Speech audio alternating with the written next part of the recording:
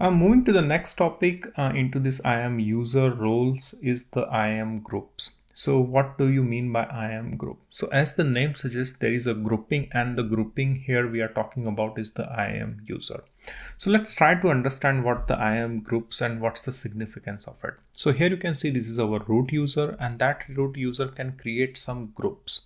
So in that group, we can assign some users. So as you have seen, like previously in the previous chapter, we have created a test user, and that user doesn't belong to any group. So if you are working in a very large organization, then it makes sense to create a logical groups of user. So let's say, for example, a finance department, then we are just going to create a finance group, and then we are just going to create all those users which belongs to finance department into that finance group. Similarly, if there is any accounting section, then we are just going to create an accounting group, and then we are just going to assign all those IAM user inside that accounting section. So that's the significance of our IAM groups over here. And what are the benefits we get? So like you create IAM policies or permissions, then those permission you don't need to individually apply to those users. So here you can see if I create a permission, IAM permission for this demo group, then that permission will default be applied to all the users present inside this demo group. So that's the benefits you will get once you'll start using the IAM groups. Okay, so for this particular demo, what we are going to do, we are just going to create one group, and inside that group, we are just going to assign some users, and those users we will assign some policies, and those policies we are just going to verify it. Okay, so these are the things which we are just going to perform inside our IAM group section, group chapter.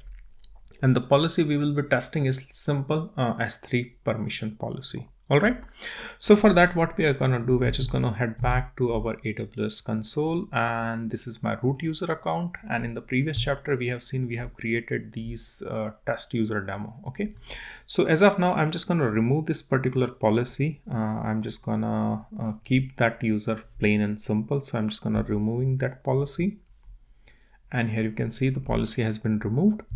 And let's take a look onto the users. So here you can see that one user which we have already created, which is test user demo. I'm just going to create one more user, and I'm just going to put test user demo 2. Okay, click next over here, and attach policy directly. I will just attach. I'm just going to select this option, but I'm just not going to attach anything to that particular user. All right, click next over here, and here you can see this is the user, but the permission section is completely empty over here. Click on create user over here. Okay, so here you can see we have created two users, which is test user demo and test demo user demo 2. These are the two users which we have just created.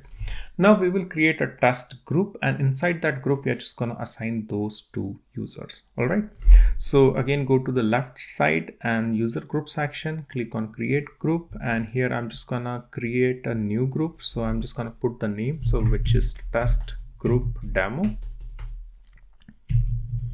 And once you create a group, then it will ask like what kind of a user you want to include. So here you will see the users which we have created. So I'm just going to include this and this user inside that particular group. Okay, and after that, any permission? No, I'm not gonna assign the permission right now. I'm just gonna show you later that part. Okay, so just keep the thing simple over here. So if you take a look, so here we have a root user. That root user is creating a group, although I have created a different name of the group, but just imagine the group name is test user, and here there are a couple of users which I have just assigned inside that particular group. Okay, so now the two users has been assigned. Don't assign any permission. Click on create group over here, and here you can see the group has been created and the permission has not been defined, but there are two users inside that particular group, which you can see from here. Okay, go to the group section, and here you can see these are the two users inside that particular group. Okay,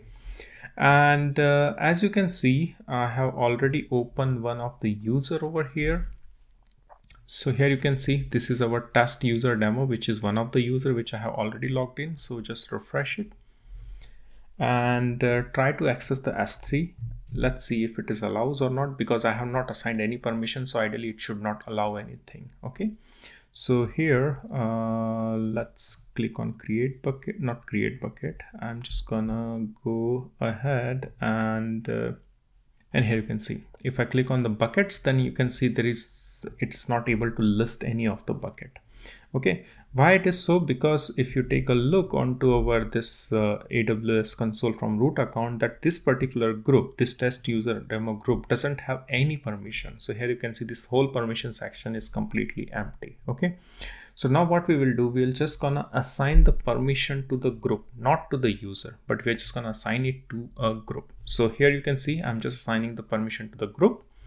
Click on add, click on attach policy, and here you can see I'll just attach S3 policy, the policy which I have created in previous chapter, which is this one, custom S3 allow. So attach this one.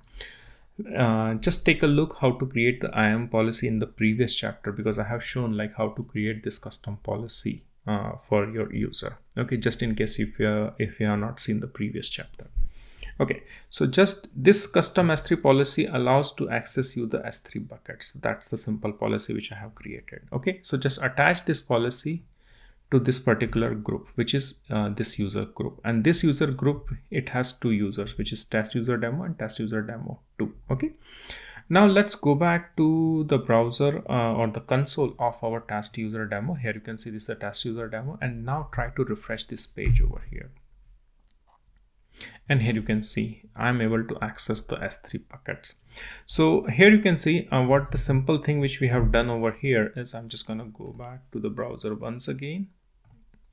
So we have just assigned the permission to this particular group, not to the user. So if you take a look onto this test user demo and go to permission section, although we have that permission, I'm just gonna remove this. No, this has been assigned via, here you can see, attached via. So this permission has been attached via group, not by the user. All right, so that's the benefit you will get actually. So once you create a group, then you're just assigning the permission to that particular group, not to the user. So all the user will inherit those permissions if they are the part of that particular group. So that's the significance of our IAM group within your AWS cloud.